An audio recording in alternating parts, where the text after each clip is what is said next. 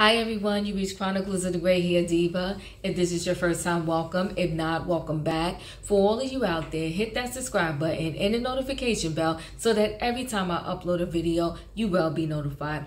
Hit the like button, chat with me in the comments, and when I get an opportunity, I will chat back. And share my video with your friends and family so that they can come to my channel and get to know me also. Here today with a quick video on Phaedra Parks and Kenya Moore. Phaedra Parks used to be on the Real Housewives of Atlanta. She left us after season 9 and that whole debacle. Kenya Moore is still on the Real Housewives of Atlanta.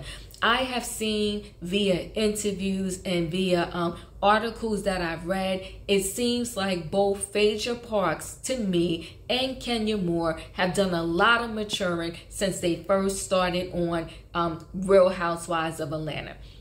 So recently, Phaedra Parks was asked, would she ever come back to RHOA? And pretty much she said, no, not right now. Not while she is raising her children, her boys, because it is a bit much. And I'm paraphrasing, guys. You know, she said it's toxic. And they are pretty much at the age now where whatever she would or would not do on that show would impact them. And it may impact them in a harmful way. So she's saying for right now, the answer is no. But I guess she said in this article that I read, she is going to be on the Ultimate Girls Trip. So we will see her on that. But as of this moment, we will not see her on RHOA. So what are my thoughts on that? I think she's making a smart decision because she is raising 2 young boys and people could be so mean and dreadful and a lot can happen on RHOA. So I commend her for that, for not going back for that particular reason. As a fan of the show, I think it would be great to see her and Kandi on the show and perhaps her and Kandi make up. But I do know and I do feel this from everything Kandi displayed. Kandi seems to have trouble letting go of a grudge and just being forgiving. And I feel like she feels that what Phaedra did was the ultimate, was the biggest lie ever. And it's not to be forgiven. But when you hold on to grudges, you really hurt yourself more than you hurt the other person. I'm not downplaying what Phaedra did, but I am saying what Phaedra did was years ago, seasons ago. Everybody grows, people change, and it would make for not just for great TV, but it would be really nice to see those two just squash the beef and kind of make up. Time will tell, but for right now, Phaedra says no. She has gotten plenty of calls from RHOA to perhaps come back, and she's saying right now the answer is no. You know, this is according to Phaedra. Who knows if maybe one day they call her and they offer her the right amount of dollars, a no may turn into a yes. Now let's move on to Kenya Moore. Kenya Moore did an interview, and just recently, you know, I've really been feeling, you know, so much differently about Kenya. And I think what happens when these ladies do these reality shows have a formula, okay? And the formula is you gotta create drama, cause drama, and bring in the ratings. And if that means that you got to tell some mistruths about one of your fellow castmates, then it is what it is, and you do what you do. You embellish stories, you make up stories, and sometimes you just, I guess, outright tell lies. Don't like it, but when you sign the dotted line, indirectly, that is what you're signing up for. And the horrific thing is, and this is what happened to Phaedra, is the line is so thin between, you know, what is enough and then what becomes too much. And I think what happened to Phaedra is when she did that to Kandi, it became too much. And that's why they fired her. For others, they do outrageous things, and it is enough because it brings in the ratings. And listen, these shows are in the business to make money, and ratings is the name of the game. And so therefore they can care how far you go They could care less on how far you go as long as it brings in those ratings and it doesn't bring in too much controversy on the negative side. So Kenya has played the reality game and she has played it well. But recently, and I think ever since she has Brooklyn and, you know, she's been going through this horrific divorce, it got me seeing a different side of her. Very mature, very just different, very sweet, very nice. And, you know, time will tell when we see the next season of RHOA. Is this going to be consistent behavior? But right now, I'm feeling it. So she did an interview with Bravo, and they pretty much asked her, you know, I think Bravo on Page 6, they pretty much asked her, you know, how do you feel about Sheree coming back? And, you know, her and Sheree at one moment, they were like rivals going back and forth. And she said, well, listen, Sheree lives like darn near less than 5 minutes away from me. And she said, you know, she's fine. We're friends. And she said, I hope, you know, we finally get to see, and she didn't say it in a shady way. She said, I hope we finally get to see She by Sheree joggers. Thought that was so sweet. In terms, of course, because, you know, the hot topic is Nene. So everyone's asking her about Nene. So they asked her about Nene. And she said, look, Nene coming back is above my pay grade.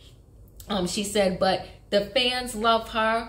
They want to see her back. And, you know, I wish her well. And, you know, I do wish she could come back also. So I thought that was, you know, nice and sweet, because Kenya and Nene definitely had like a volatile tension based relationship, okay, where they just did not get along for 90% of the time that Nene was on The Real Housewives of Atlanta and Kenya was on at the same time. So for Kenya to just say something so kind, so sweet in terms of like, look, the fans want her back.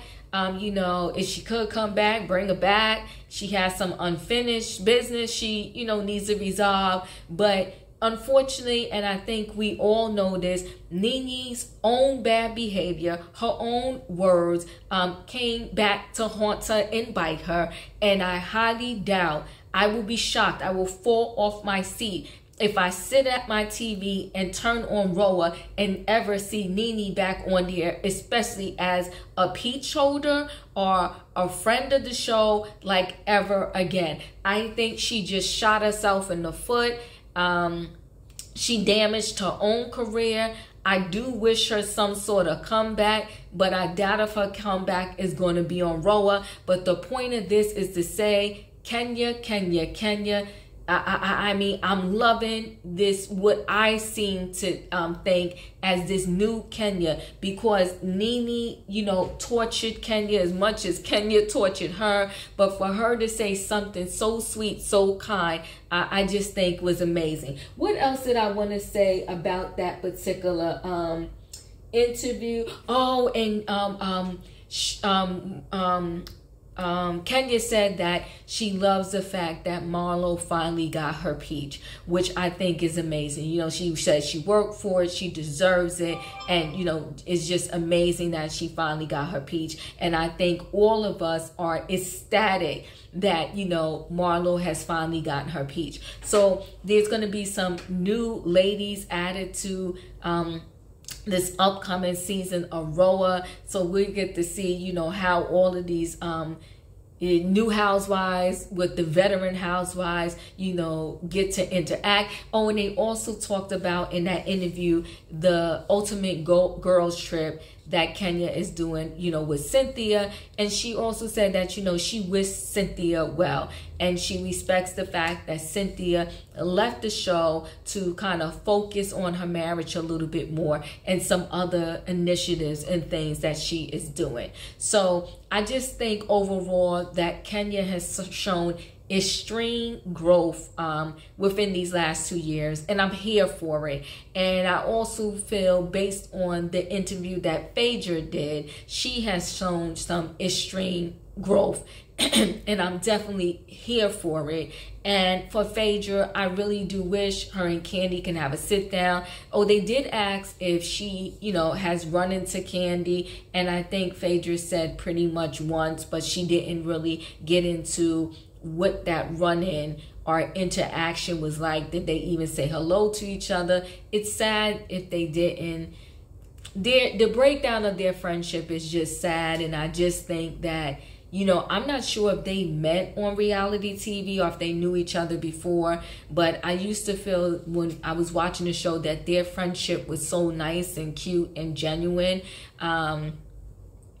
But, you know, I guess like they said, sometimes, you know, people are in your life for a reason, a season, or a lifetime, and maybe their friendship was just a season.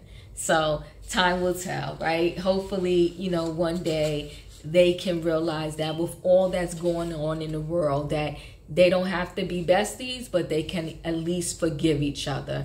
And as far as Kenya Moore is concerned, loving the new Kenya. Can't wait to see her in the new season of RHOA. And her daughter is absolutely gorgeous, gorgeous. And I'm glad we're getting to see more of baby Brooklyn on the show too. That Ultimate Girls Trip, because it's on Peacock and you have to pay for it, I'm not paying for another app. So unless, you know, there's a YouTuber out there that is streaming it, or, you know, on their channel, if y'all know of one, put it in the comments. I'll go watch it on their channel, subscribe to their channel, like the video and comment. I'll help them out, but I refuse to pay another subscription fee to one of these streaming services. I think it's absolutely ridiculous. You can end up with almost $1,000 in these channel fees and your cable bill and everything else in your life. No. So I saw the first episode of the Ultimate Girls Trip. Thought it was pretty cute and pretty good. Ramona is out of her mind, but I don't know when or if I will see the rest of the episodes because of the simple fact of I'm not paying for Peacock. Well, anyway, guys, chat with me in the comments. Don't forget to hit the like button. And when I get an opportunity, I will chat back, and I'll see you in the next video.